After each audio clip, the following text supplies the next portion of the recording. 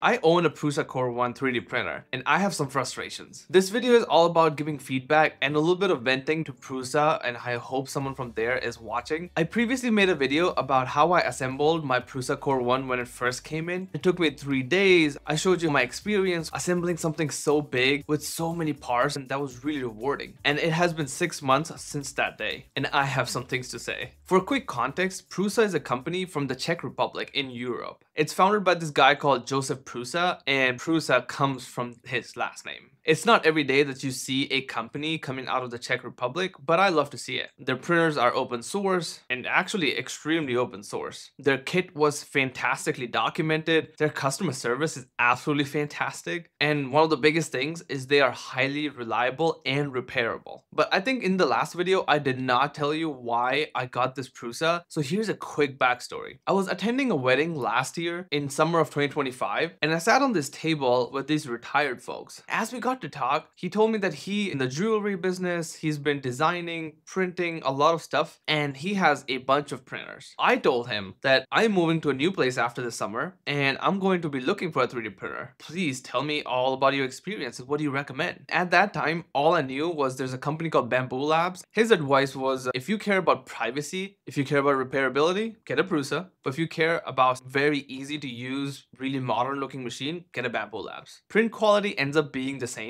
But if you care about the open sourceness of a product, if you care about repairability and being able to change stuff, which even today with 3D printers, you do need to do because there are mechanical moving parts and at some point they will fail. So I did say I care a lot about my data privacy. I want to be able to repair things. And as I build my home lab, once I move to a new place, I'll be getting into hardware, building a lot of ideas that I have and 3D printing things. I won't mind having to repair my own machines, which for a lot of machines is really good. So in my 6 months of using this almost every single day, I have 5 issues with Prusa and Prusa products. The first issue is a lubrication issue. When you buy the printer, they give you this lubrication tube, which you can use to lubricate the rails where the print bed moves up and down. But the rail where the print head is, which moves left to right, you need apparently a special lubrication kit to lubricate it and not the one that comes in the kit. Apparently those are 2 separate ones and you cannot interchangeably use them. A few weeks before I reached 6 months, I was like, okay, let me look into what I need to do for the maintenance part. When I found out that the lubrication kit is totally different from what came in the box, I went looking. I was like, okay, Prusa's website may have something. Let me see which exact kit do I need. Now they do have a lubrication kit you can buy and it was only $9. So I said, okay, $9,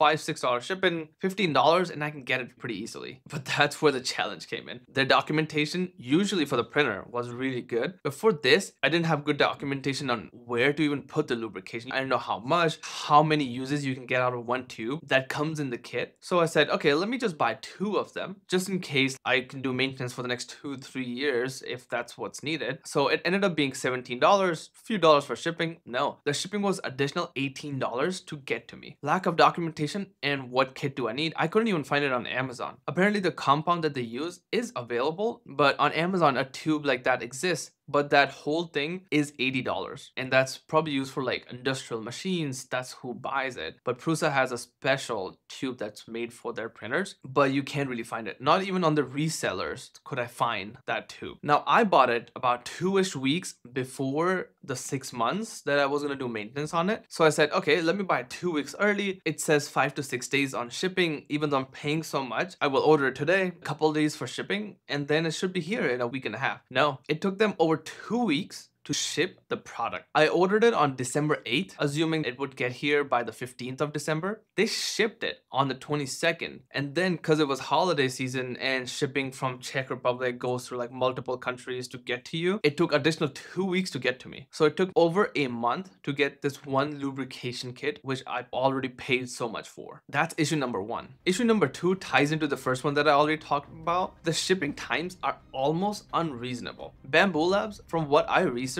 you could find a part from any of their printers on Amazon, get it to you in 2 days, anywhere in the US. But for Prusa, you have to buy it. It takes them weeks to ship it. And once they ship it, it takes weeks to get here. That is pretty unreasonable for shipping speeds in 2025. So my printer is pretty much useless if a part breaks on it. I'm waiting weeks to print anything. I have a backlog of things that I want to print. It's been going 24/7. This is the first time it has stopped because I'm recording this video so I don't get background noise. You're just saying for weeks I don't have the ability to print at all because the shipping times are so long, and that's not even for buying a whole big printer with hundreds of parts. That was a lubrication kit. You can get replacement parts of Bamboo Lab same day for some of the nozzle parts or nozzle replacement kits, and I tested it for their cheapest to the most expensive printers, and for the most part you can find all of their parts. Now coming to the third issue, what I could do if I have so much printing to do is I could buy a second printer. I could buy one Prusa Core 1, and maybe I could just get a smaller printer that has a smaller print bed. It's open, but it's cheaper. I could continue using it. The cheapest printer on Prusa right now is their Prusa Mini. The only printer that I could buy where the parts are interchangeable is with the MK4S printer. That printer costs about $700 for a kit or $1,000 for an assembled printer. When I bought my Prusa Core 1, it costed $1,000 for a kit and I guess $1,300 for an assembled version. So if I have to buy a second printer, I gotta shell out another almost $1,000 to get a similar printer. For comparison, the cheapest printer on Bamboo Labs is the A1 Mini. It has a really small print bed, but for a lot of stuff, you don't need a really big print bed. It costs $220 in the US with free shipping. Their cheapest printer is $200. Prusa's cheapest printer is about $500. Now, I wouldn't get the cheapest one from Bamboo because I would want a bigger print bed, so I would get the A1, and that costs about $300. Compare a $300 printer to the one I would buy from Prusa, which costs $700 for a kit, and I still got to put in the time to assemble it. And if I want assembled, it's $1,000. So the difference of $700, I could buy a whole other Prusa for the difference of that price. I am not sure how Bamboo is able to do it, but Prusa's got to figure that out because the price differences is absolutely insane. And then a lot of times I would want to do a multi-color print, so I want different filaments to be used on the same thing that I'm printing. Neither the Prusa Core 1,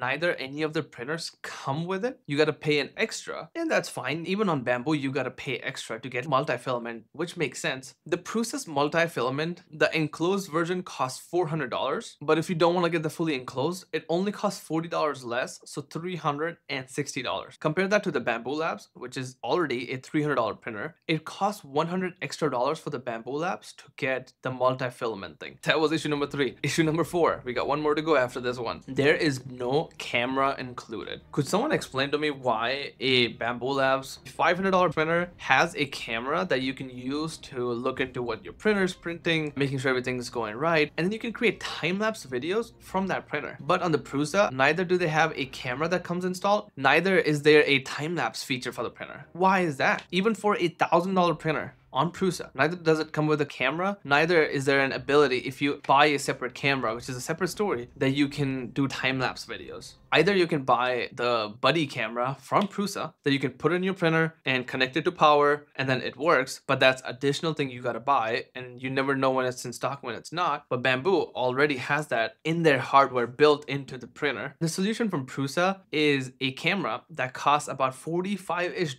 plus $20 of shipping. So to add a camera to your printer that doesn't even do time-lapse, it costs about $65 for it to get to me, and then I have to install it and then find additional power source for the camera because you can't just USB-C connect it to the printer. So I was like, okay, let me set out on a mission to build my own. So I found a CAD model of the camera that they sell, but just the design. So I printed the design myself. I used brass inserts inside it so I can screw it in. I had this very old Raspberry Pi camera. It's the Model 2, I believe. So it's a 10-year-old, like not a lot of megapixels. Picture quality is not great, but it fits in the same enclosure. That costed me about $22 a Raspberry Pi plus the $8 for a camera, so ended up being $30. And then the filament, that's fine, it doesn't cost too much money, let's say $2. So $32 to get my own camera working. To give Prusa credit, they do have the ability to run a script that allows you to connect your camera to the Prusa app so you can see what is being printed at any time, but you cannot really create a time lapse. For that, I had to create a totally separate solution using Claude Code for the last 2 days, and it just got working. From the second a print starts, it starts taking pictures every 30 seconds, and then at the end of the print, once the printer says, oh, I'm done printing, the Raspberry Pi understands it, stops the frame capture, takes all of the images that was taken every 30 seconds, combines it into a time lapse. Now, I had to build that myself. Bamboo don't have to do do that. And I'm not even counting the amount of hours I've put into it. And the Raspberry Pi cannot stay inside of the printer because it gets really hot. It could go up to 80 degrees Celsius at times. The camera stays inside the mount inside of the printer. Then a camera cable is coming out of the printer and then into a Raspberry Pi, and there's no designated spot for it that the cable can come out, and the cables are really fragile, and I'm assuming after my printer prints for a long time, it's vibrating, there will be some sort of cut that will be made into the cable and will stop working, but that was gonna be a problem for another day. And then I just had to jerry-rig the Raspberry Pi into this case and just tape it onto the printer. That is not clean. That does not look good. The camera works fine, but it's not the greatest quality. If I had to get the latest camera, it would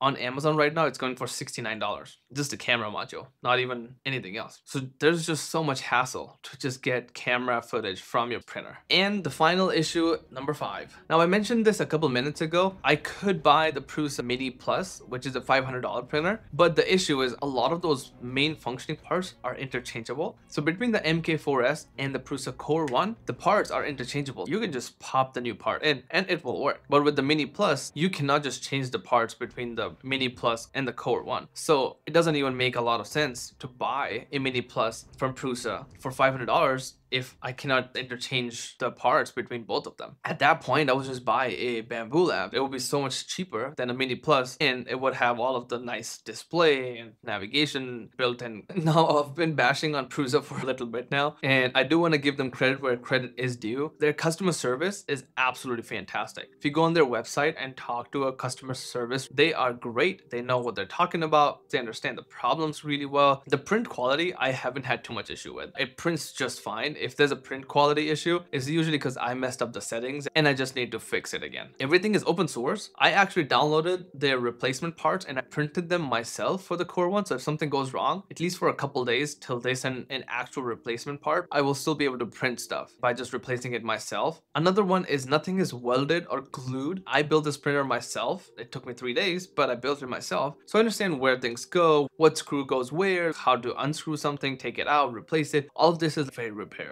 I haven't had reliability issues. Nothing has really failed on me. And I also take care of my printer a lot, make sure everything's clean and lubricated. And the last one that I absolutely love is their privacy focus. If you want to use it locally, you can without the use of any internet. So those are always a great thing compared to the Bamboo Labs who just changed the privacy that you have to use their cloud service to use their printer. My current situation is I am very deep into the Prusa ecosystem and I don't want to get a Bamboo just because I'm going to have 2 different slicers. It's just 2 different things to manage and I don't want to do it at my scale. Currently, I am printing 24/7 and I have a backlog of things that I'm always printing. All of these pegboards that you see behind me, these are all 3D printed. And everything that's going to hang on them, all 3D printed. Things I'm designing that you're going to see in the next video, all 3D printed. Stuff I sell on my Etsy, all 3D printed. All coming from this one printer. So it works really well. So now you understand if it breaks and I have to wait 2 weeks, how much trouble I will be in. I have considered Bamboo as my next printer very seriously, but I hope their Delaware thing that they're doing, building in the US, would work out really well and I can get parts much faster and cheaper. But when people like me see the high shipping costs, long times to get the part, and no availability on Amazon, it's really hard to recommend it to people. Other competitors just seem so much easier to use and faster to get. There's always so much that someone's willing to pay for privacy and repairability before they just want to get something that just works. If it breaks, get a new one. Thank you so much for watching and I will catch you in the next one. Peace.